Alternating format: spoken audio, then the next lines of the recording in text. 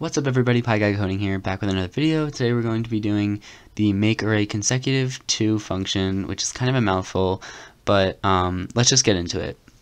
So it says, Ratior, I probably butchered that name, but got statues of different sizes as a present from Codemaster for his birthday, each statue having a non-negative integer size. Since he likes to make things perfect, he wants to arrange them from smallest to largest, so that's important, from smallest to largest, so that each statue will be bigger than the previous one by exactly 1.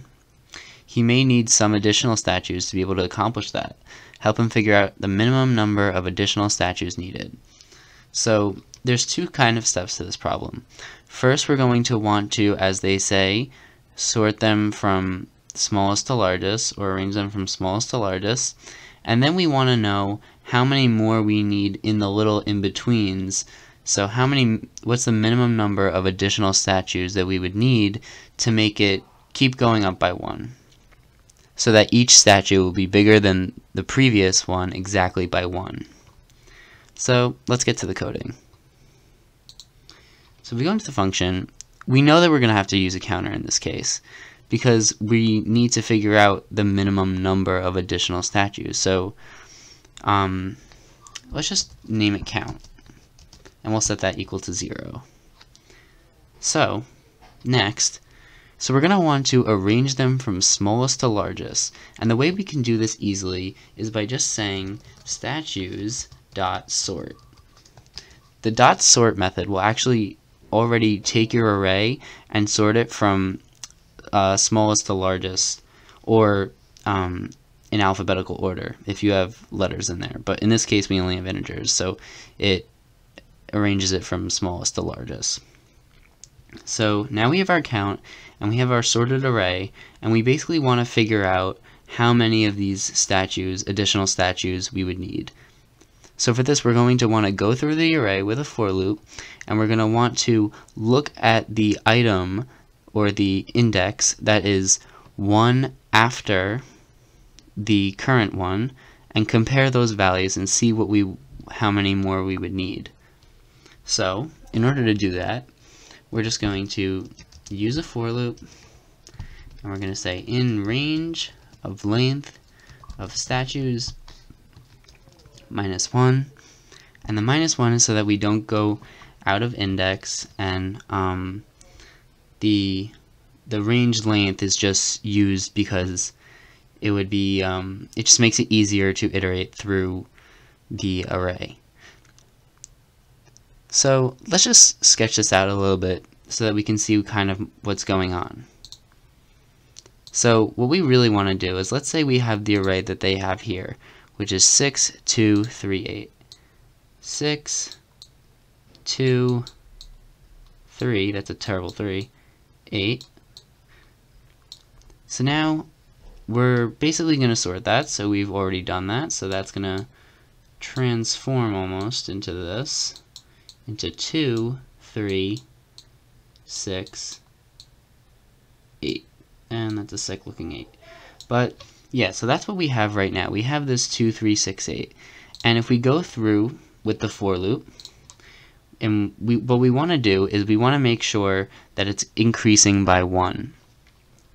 So if we go to this index and we look at this index as well, we see that they're increasing by 1.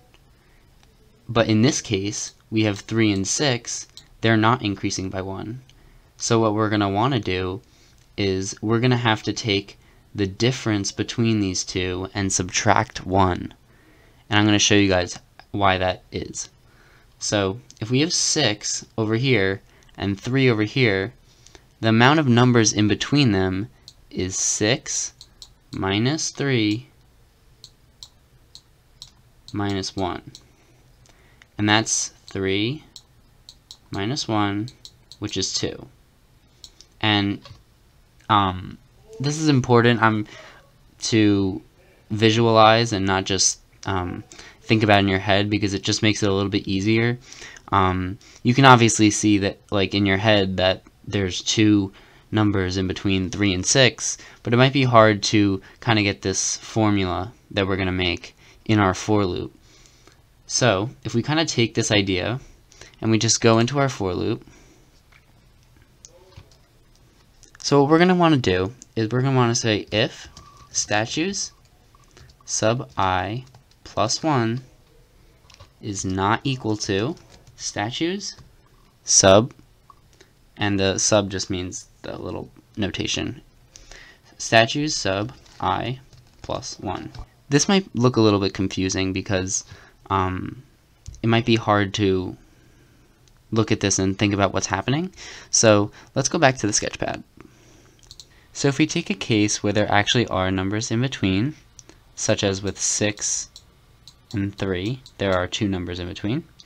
And if we look at the for loop, we're basically saying that if statues sub I plus 1, which in this case would be sub I is 3, and if we add 1 to that, that's 4.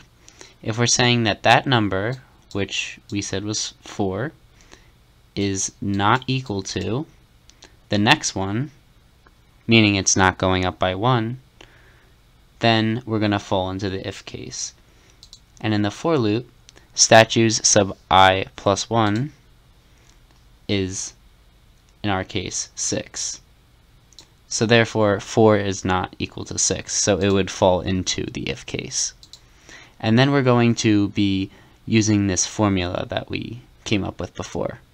So if we implement that formula, we're just going to say that count equals, or you can just write plus equals because we're going to keep adding to count every time that this happens. Statues sub I plus 1. So in our case that we gave here, that was 6. And we're going to subtract 3, which in relation to I is statues sub I. But don't forget that we have to take that 1 off at the end. So we're going to put those in parentheses and just write -1. And if we look over here, we did that -1 kind of at the end because this represents the numbers that are in between those numbers. So else, we're just going to say continue. And continue just means pass or go on to the next iteration of the for loop. And we're just going to return count. And if we run the tests, we get them all right. And we click submit. And it looks like we got it. Perfect. Alright guys, that's pretty much it for this video. Hope you guys enjoyed it. Hope it was helpful of some sort. And if you enjoyed the video, please leave a like, subscribe, and I'll see you guys next time.